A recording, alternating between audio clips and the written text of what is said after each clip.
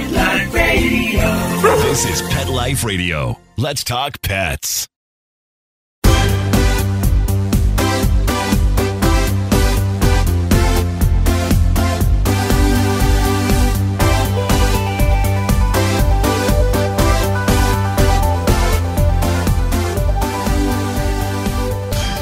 Hello and welcome to Six Figure Dog Business with TyTheDogGuy.com on PetLifeRadio.com. This is the show where we help you start or grow your dog-related business to a healthy 6 figures or 7 figures per year income. Today I'm going to be talking with you about why your advertising is failing. If you've tried to grow your business using advertising and you haven't been able to find something that clicks or hits or works, or you think advertising doesn't work, then you need to listen to this show because I'm going to share with you exactly what you're doing wrong so that your advertising isn't working. So stay right with us. Does your dog itch, scratch, stink, or shed like crazy? Come to Dinovite for help. Order a 90-day supply of Dinovite. Dinovite is nutrition. Pick up 2 bottles of Lico Chops, get the 3rd bottle free. New improved Lico Chops with omega-3, omega-6, vitamin E. And now, 6 extra direct-fed microbials. Even better for the digestive tract and immune system. Try Lico Chops. Buy 2, get 1 free. At Dinovite.com. DINOVITE.com.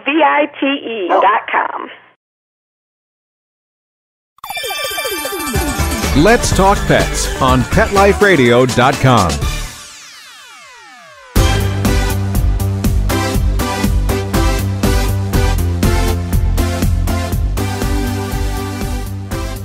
All right, folks, we're back. This is, like I say, Ty the Dog Guy on Six Figure Dog Business. I mentioned I changed my intro a little bit to say 6 figures or 7 figures. I had forgotten we've been a 7-figure business for a couple years now, and so these techniques that I share can not only help you get to 6 figures, but help you get to 7 figures. So, like I say, today we're going to be working on advertising. This is a big one. A lot of dog-related businesses, and I'm talking a lot of you guys. I'm talking dog trainers, pet sitters, dog walkers, dog groomers, even boarding kennels, daycares, even some of the smaller veterinary offices. Like a lot of you folks struggle to grow past a certain point, right? You get to a certain point and then, maybe you're making gains every year, a few percentage points and things like that, but you're stuck. And when it comes all right, I do want to hire, I do want to grow. Or maybe you don't even want to grow, but you simply want to make your life easier and work less. A lot of you run into that problem, and for a lot of you, advertising is the problem. A lot of you have tried it, and a lot of people say it doesn't work. Or, they've tried it and they've had some success, or maybe they've tried it and maybe there was some success, but none other times, and there's nothing that's popping, right? There's nothing that, hey, I know that I can go to this well every time and I'm going to be able to drink, when we're talking about advertising. And so I'm going to talk about that today. I'm going to talk about the things that you need to change that are, that are making your advertising fail right now. And so like I say, if you've wanted to grow or wanted to make your life easier, listen to this episode because it's going to help you a ton. All right, so let me look at my list here. 1, 2, 3, 4, 5, 6, 7. 7 things that I was preparing for this show. I'm sure there could be more, but these are the 7 big reasons that if your advertising is failing, you're going to be able to find one of the things in here. At least one of the 7. Most of the time, it's going to be 6 or 7 out of the 7 for folks that are not getting their advertising to work. And so let me just jump right in. Oh, sorry, there's 6. I was looking at my my notes here, and my first note is, why didn't your advertising work? And then I list 6 things, and I counted the first thing as anyways. So I got 6 things. 6 reasons why your advertising is not working. All right, number 1, your price is too low. This is a big one. Not only your price is too low, but your margins are too small. And so let me give you the difference there, right? And so a price can be high. Let's say for dog training, you're charging $2,000. That's a high price. That's a big ticket when a lot of dog training is $150 for a group class or a few $100s that some trainers charge for several sessions or something like that. Or maybe you're a groomer and you're $100 per groom when the average around you is $60. Or maybe you're a veterinarian and your office fee is $50 where the other guys are doing it for $20. Whatever it is, your prices are either too low or your margins are too low. So, because like I say, you could have that $2,000 price point as a dog trainer, but it might cost you $1,900 to fulfill it. Therefore, there's no profit there, and there's nothing that you can take out to use for advertising. So that's low margin. If you're $2,000 and your margins are 35%, 40%, for example, that'll give you $800, $700. That'll give you margin with which you can buy a client. And notice what I said there, to buy a client, because that is what you are doing as a business owner. And I get pushback on this one. Some business owners say, no, I don't need to buy my clients. I don't need to advertise. And that's fine if you think that, but no matter what your business is, you are buying clients, whether you recognize it or not. So if you're that business owner that is posting on Facebook yard sale groups, or you have a nice frontage office, your veterinary office has nice frontage and a lot of people drive by, or you do a really great job and you get a lot of referrals, every one of those is an example of buying clients. If you're spending time in Facebook groups, your time is money. You're buying clients. If you invest in a nice office or a nice, training center or a nice whatever that has good frontage and so people come because they see you, you're buying clients. If you are doing a really good job with clients, that means that you're putting in above average effort and customer service. That is your time that's going in. You are buying clients. So no matter what you're doing, if you're doing advertising, you're exchanging dollars, hopefully, if you're doing it right, you're exchanging dollars to get clients. If you are doing something else, you're exchanging exposure, time, effort, networking to get clients. But when you break all of that down, that is all money. Every single thing, because time, effort, exposure, all of these things end up costing you money because you're not working at those times. You're not doing other things. And so every single thing, every single client that comes in your door, you bought it. The thing is, you often can't measure how much it costs you when you're simply getting referrals. And so you can't measure it, so you don't even look at it and realize that it's taking you money to get those referrals. But it is. And so like I say, the neat thing about advertising is you can really get it down to cost per client. That I know, for example, that in my business, I can spend $100 to $200 and buy a client.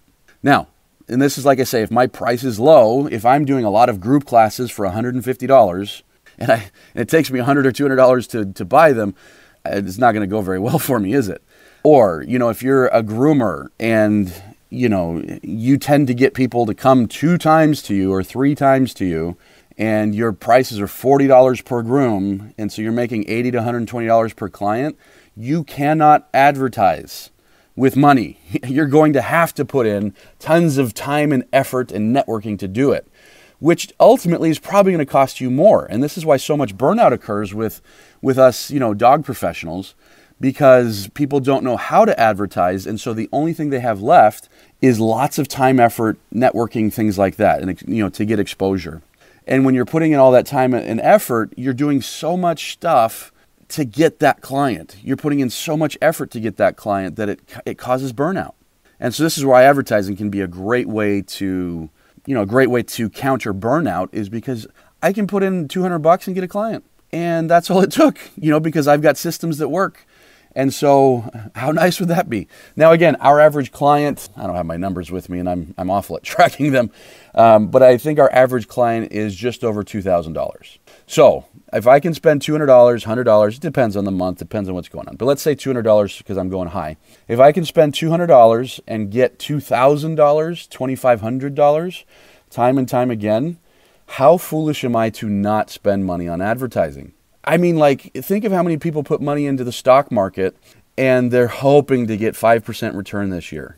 And there's nothing wrong with 5% return. That's a great place to park your money, probably, if you talk to a money manager. I'm not a money manager. But I can get, 1,000% return on my money in a month by putting it into advertising. And so like I say, but you have to have prices that justify it. And so a lot of people that fail put money into advertising, but they did it in such a way that, their business is structured in such a way that there simply is not enough margin or revenue to be able to purchase clients. And so the only resource they have with which to purchase it is time. And folks, that sucks. Long term, that sucks. Now, every business should be putting in time, of course. making your customers happy so you get word of mouth, putting out content, engaging, networking. These are all fantastic things. Don't get me wrong. It's not that you should stop doing those at all. It's just recognize that there is nothing inherently better about putting in time versus putting in money, because they're both putting in time. They're both putting in money, right? And so, like I say, it's critical that you understand and you get that, hey, there is an easier use of your time. You can buy back a lot of your time if you simply figure out how to use advertising, if you have enough price, enough margin and a high enough price. So that's the first one. Your price or your margin is too low. All right, second one, here's another biggie. Your offer is unclear. And so what do I mean by that? Your offer that you're offering somebody when they engage with your advertising, and your advertising, let me just be clear here. I could be talking about YouTube advertising, Facebook advertising, Google PPC. So those are the big online ones, right? I could be talking about that. I could be talking about magazine, if you got local magazines, local newspaper stuff, radio, television, postcards, things like that, right? And so when most dog businesses advertise, the offer they're putting out into the marketplace is unclear. And again, I get pushback on this because people say, no, it's very clear. I do dog training. I'm a veterinarian. I'm a groomer, things like that. I was in a grooming group. I'm in a grooming group on Facebook the other day, and somebody was like, what do you think about my advertisement? And it was a nice picture of a dog, and it said, I don't remember the name. It was the name of the grooming company up at the top and a phone number at the bottom. And so it was obvious that they do grooming, and there's their phone number. But that's a very unclear offer. Why should somebody engage with that offer? Are you better at grooming? How are you better? Are you better at customer service? How are you better? Are your prices better? How are they better? Are your prices higher? Why are they higher? Are you going to make my life easier? How? Is my dog going to be more safe with you than the other groomers? How? Do you see what I'm saying? That she thought the offer was clear because it said whatever grooming and it had a phone number and a picture of a dog, right? So she thought this was very clear because she was going to go start posting that picture on a lot of like garage sale groups and a lot of Facebook groups. And would she get clients from it? Maybe. But the clients that she would get would be the lowest hanging fruit, probably the people looking for price, for the best price, right? It's somebody that like, I'm looking for grooming right now. Wow, grooming picture is in front of my face. Here we go. I'll call it. Maybe, maybe even not. But like I say, the only way she's going to get clients are the lowest hanging fruit. And proper advertising is about getting better clients than that, frankly.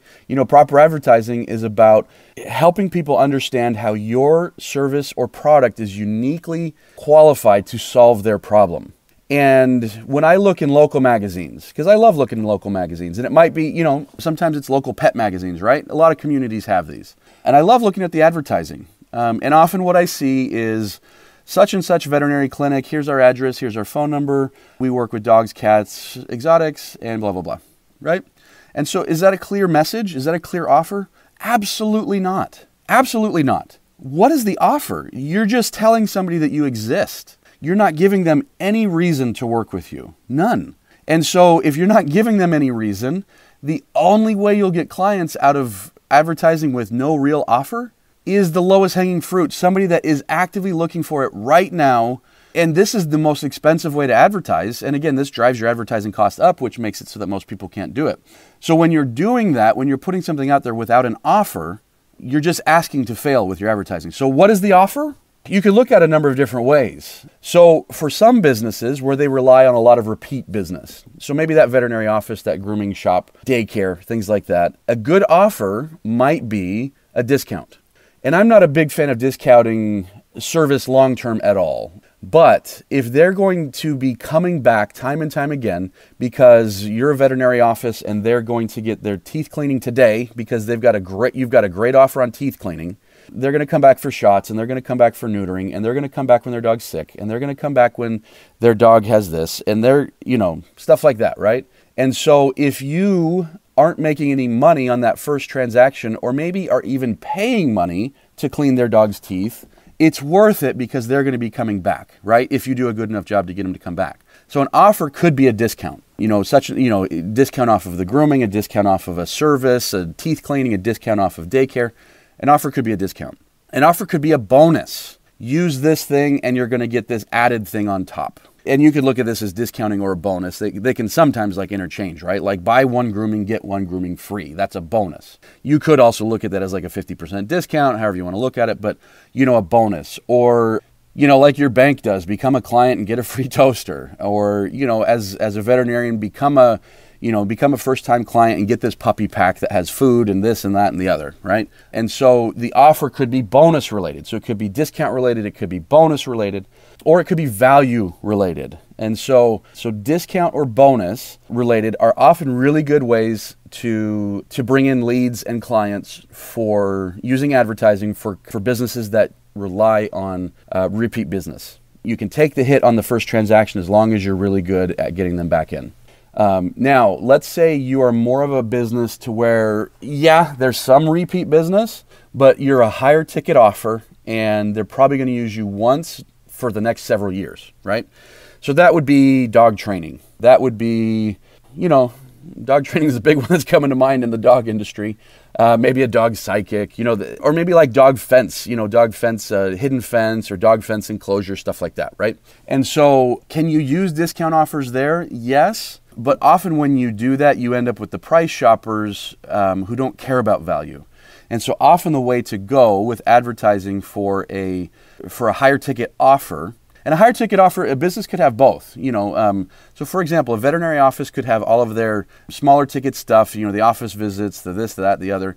But maybe you're a veterinary office that also does rehab for dogs that have had surgery or something, because you've got this cool water tank that they swim in and you've got this process and it's $3,000 for the rehab. You could be doing discount offers or bonus offers for advertising over here on your other stuff, and then over here it could be a value play. So like I say, it's not necessarily specific to business, but it's more the high ticket thing. So if you've got a high ticket offer like dog training or a big health thing through a veterinary thing or fencing or a big dog product, you might want to go value. And so when I say value, what makes you unique in the marketplace such that somebody should use you versus anybody else? That's the answer to the question. And so, for example, when we do advertising, a lot of our advertising what we're talking to people about is, hey, no matter what you're dealing with in 60 days or less, we can help you overcome it. Would you like to know more? And so I don't have to offer a discount. I'm just piquing their interest on like, wow, I've got this aggression issue, or I've got this and it's big time and I haven't been able to fix it. And they say they can in 60 days. Yeah, I'm interested. And so you bring them in as a lead and then you do an education process and then, ideally you can sell them. But like I say, I'm not in love with discount offers. I know a lot of people do, but I tend to find that they run into bigger problems. And so like I say, try to do value offers to where, or what you might call a USP, unique selling proposition, like what is so unique about you that someone should use you over anybody else. And so like I say, for us, our core program is called Transform Your Dog in 60 Days. Maybe you've got a program for puppies. Maybe you're a dog trainer. You have a program for puppies and it's like, hey, I know you've tried the $150 group class and it got your dog to sit for a treat. What if your dog could be doing this? And you show a 4-month-old puppy doing some amazing obedience and stuff like that. That shows, you don't even have to state it, but you show something incredibly unique that somebody wants, and then you can collect leads from something like that, right? Does that make sense? All right, so I've got 4 more of these. I'm going a little bit long here. I'm going to take a quick break, but I'm going to come back with 4 more, and we're going to get through these, and you're going to understand by the end of this podcast why your advertising is not working. So stay right with us.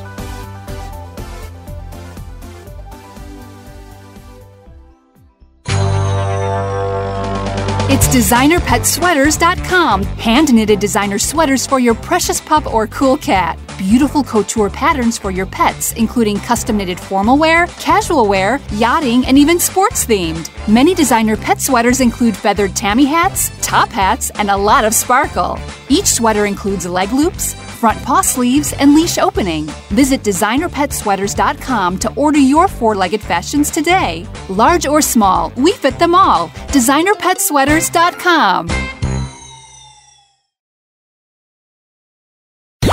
Let's talk pets Let's talk pets on Pet Life Radio. Pet Life Radio. PetLifeRadio.com.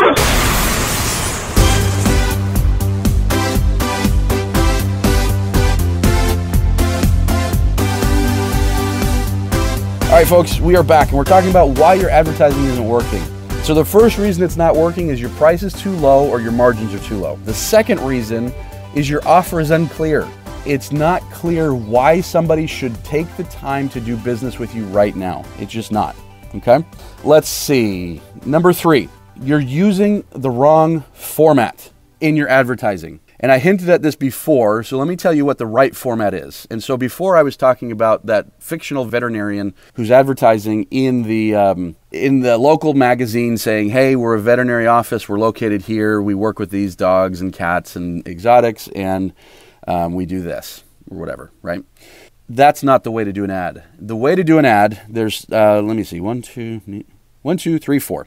There's 4 things that need to be a part of your ad. Number 1, you need to identify who you're talking to. Now, sometimes that's implied if you're talking about dog stuff, but sometimes it's not. You got to make sure that you're calling out your audience. And sometimes that's literal. Like in my video ads, hey, Salt Lake City dog owners, that's how I start my video ad, because I got to call out who I'm talking to. When I do my written ads, same things. Hey, Salt Lake City dog owners, when we're on Facebook, for example. So we've got to call out who the audience is. Maybe yours is specific. Maybe you're a veterinary office and, like I said, you specialize in rehab. Hey, has your dog had an injury? That somewhere in that first part, you've got to call out your audience so that it immediately starts qualifying the people that are your clients and disqualifying the people that aren't. Because the number one top thing is get people engaged with your ad that are good clients. But right beneath that, as far as priorities, is get people disengaged that are not, because you want to figure out what advertising is working and what isn't, and you don't want the wrong people engaging with it, because then you're getting leads that are lousy, and then you're saying, oh, advertising doesn't work because I'm getting all these leads and no one wants to buy. And so call out who your audience is. You need to identify who they are. The second thing you need to do is identify what their problem is. Again, you have a unique solution, do you not? If you do, what is their problem? If you're a groomer, their problem might be they just don't have time. It's hard for them to make time for appointments. And so you've got a service where you pick them up, or you've got a scheduling service that's better than your competitors. And so you call it, hey dog owners in the Cincinnati dog owners, are you having the hardest time finding, a way to schedule your dog in for grooming? We have such and such, system that makes it so much easier and you can get in same day. I don't know, something like that, right? But whatever's unique about you, you're first calling out the audience, talking about what their problem is, and then telling what the solution is or hinting at the solution. And oftentimes the hint is so that they have to take the next step in order to become a lead, and then you've got a lead to work with. So those are the first 3. Identify who you're speaking with, talk about what their problem is, and then mention your solution, talk about your solution, and the 4th thing is how to get it, a call to action. And this is what is missing on so many. Every advertisement I ever see has a phone number, it has a website, things like that. But that's not a call to action. A call to action is call this number now to get pricing information in your area. A call to action is enter your information now to get immediate pricing and program information. Those are calls to action because it tells them exactly what to do and what's going to come of it once they do it. And so that's so important. You've got to tell them how to do something. People are not stupid, but when you don't put calls to action versus when you do, you will get so much less engagement with your ad. If you simply tell people exactly what to do and what will happen, a CTA, a call to action, you will get more engagement. And this is your advertising, this is your website, this is your phone message, this is everything. Okay. All right, next thing, 1, 2, 3, 4. Number 4, you're on the wrong platform. So like I say, there's tons of advertising platforms. There's Facebook, Google, YouTube, mailers, park benches, things like that. Where is your market right now? That's where you need to be. And so now your market, there's a caveat here, because everybody's market is on Facebook, all of you guys. I don't care which dog business you're in, every single one of you, the majority of your clients are on Facebook. And so we know that they're there, but are they in a position where they're caring about what you have at this moment? Maybe, maybe not. And so is Facebook good for your offer? It depends. Is it a discount offer where somebody's just happening to scroll past and they're like, oh, cool, I could actually use this dog poop service. And they're offering a trial membership, or they're offering a discount. Yeah, I think I'll take that. If you're doing a $4,000 dog training program, if you're doing a $3,000 dog rehab program at your veterinary office, how many people on Facebook are looking for that right now? Probably not many. And so that doesn't make Facebook the wrong platform. It just means you might need to narrow that platform down. So maybe you need to retarget people that came to your website on Facebook because you know that they're interested, so you retarget them on Facebook. Now it becomes the right platform. But if you're just simply targeting, dog owners in your area and you've got this high ticket offer that only a few people are going to have any use for, then starting straight out of the gate that way is not going to be the right usage of your advertising dollars. What about Google PPC? Very often is the right platform because people are typing in questions or, they're typing in their problem. They're saying aggressive dog trainers in Dallas, Texas, or, dog orthopedists in Chicago, right? And so that is the exact right platform where your ad would be great to show up, right? And so, like I say, there's so many places that your ad could find itself. And actually, your ad could be on the right platform, but if your offer's unclear and your message is out of whack and your prices are too low, it doesn't matter if your platform is the right one. But like I say, if all of those things are in order, you've got the right pricing, your offer is clear, you've got an ad that, is going to pull interest, you have to put it in the right platform. And like I said, the right platform depends on what your offer is and so many different things. And so obviously I can't get into all of that there, but sometimes your problem is your platform is wrong. Number 5 is a branch of that. Sometimes your problem is you're using the platform wrong. So I've seen a lot of people strike out with Facebook marketing, with Facebook advertising. And it's because they're targeting wrong. It's because their ad is wrong. It's because their call to action is wrong. It's because you go in the back end and the way that their bidding is wrong. Like everything is wrong about it. So Facebook was perfect for what they wanted, but they were using the platform wrong. It's if you're that dog trainer and someone comes to you and says treats and clickers don't work, I tried it. You're like, no, treats and clickers work. You just used it wrong. And so yeah, that's what people are often doing. They've got the right platform, they're just using it wrong. And wrong could be like the nuts and bolts, like you're targeting wrong, like the way that you're doing your ads on YouTube, like the back end part is wrong. Or all of the other things I've mentioned before about offer, how the ad is structured, things like that. Okay, and then last thing that, so number 6 here is an unwillingness to commit. I have met so many dog business owners that said, we tried advertising, it didn't work. Sorry. Again, more than likely what has happened here is they did something wrong on the wrong platform and it didn't work. And they're like, well, all advertising doesn't work. And so to me, that's as frustrating as you guys when you hear that stuff in your industry. When you're the dog trainer and someone said, no, I tried treats and clickers, it doesn't work. No, I tried electric collars, they don't work. Or you're at the vet's office, no, I've tried everything, his skin rash is still there, that's why I'm at this new vet. And you find out all they did was put a cream on it, right? Or whatever it is, I've tried it, it doesn't work. Doesn't work is usually code for we did it wrong and we tried very little. And so if you're doing something wrong, don't keep pounding your head against the wall and doing it over and over and over. Learn how to do it and then commit to it and recognize that, hey, if you've got a proven system, that doesn't mean it's going to work like perfect the first day. But if you've got a system that can work, keep at it until you find what works. It took me years to develop my advertising system to where, and I've since used it with plenty of other dog trainers and dog business owners and pet sitters and dog walkers and, expanding even now into other markets. But it took me years to figure that out. But now that I plunk in $100, $200, I get a client. I plunk in $100, $200, I get a client.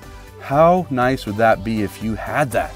That's what can happen if you figure out this whole system. So if you need help with that, head over to TieTheDogGuy.com. We've got systems to where we can help dog business owners create this advertising system where you can have predictable results with leads, clients, sales, if you just do things right.